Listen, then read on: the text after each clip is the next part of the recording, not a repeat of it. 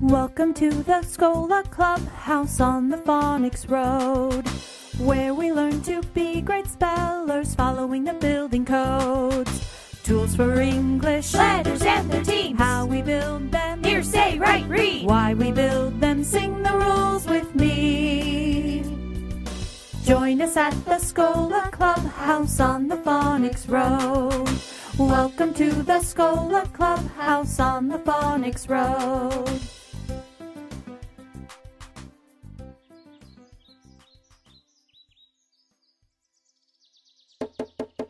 Hi, everybody. This is Miss Holly from the Schola Clubhouse. I'm here with some of my friends to help you learn and practice the rule tunes. Hi!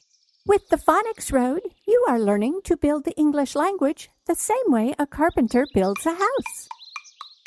The letters and letter teams are tools to build words. Rule tunes provide the reason why you build words the way you do. So we are going to practice them so that you become a great speller. When we begin building words in week 5, you learn that A, E, O, and U usually say their names at the end of a syllable. When we sing it, it sounds like this. A, E, O, and U usually say their names at the end of a syllable. Emma, can you tell me why the word me is built the way it is? Yes, Miss Holly. A, E, O, and U usually say their names at the end of a syllable. Very good. Now let's sing it all together.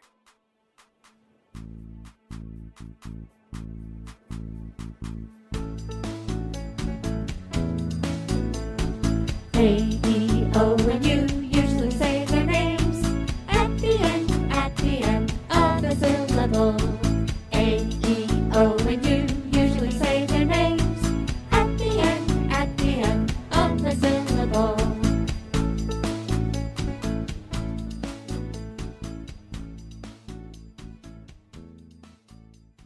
Now you sing with us.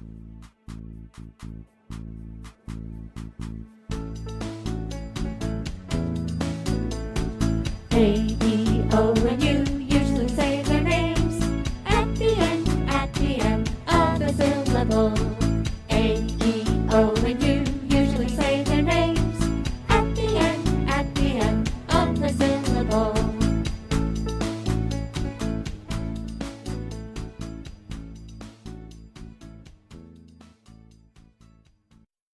Miss Holly, I know another rule that lets a vowel say its name. What rule is that, Meeks? O and I may say their names when followed by 2 consonants, like the word old. That's right, Meeks. Do you know a song for that? I sure do. O and I may say their names when followed by 2 consonants. Great! Let's all sing that together. Oh, and I may say their names when followed by 2 consonants.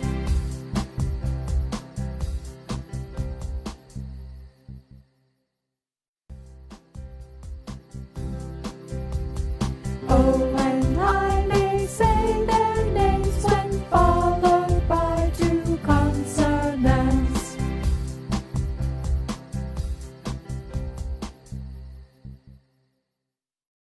We spend all of week 24 learning 3 suffix rules, and they all have the same tune. The first rule we learn is on building code 11, and we say 1-syllable words that end with a vowel and consonant double the final consonant before a vowel suffix. When we sing it, it sounds like this. 1-syllable words that end with a vowel and consonant double the final consonant before a vowel suffix. Now everybody sing with me. 1-syllable words that end with a vowel and consonant double the final consonant before a vowel suffix.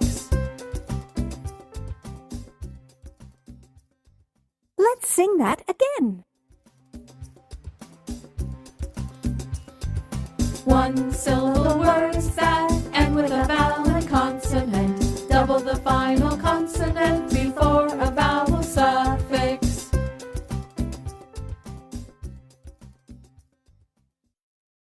At the end of week 24, we learned that words ending in one of the silent final E's are written without the E when adding a vowel suffix. When we sing it, it sounds like this. Words ending in one of the silent final E's are written without the E when adding a vowel suffix. Now, everybody, sing with me. Words ending in one of the silent final E's are written without the E when adding a vowel suffix. Let's sing that again. Words ending in one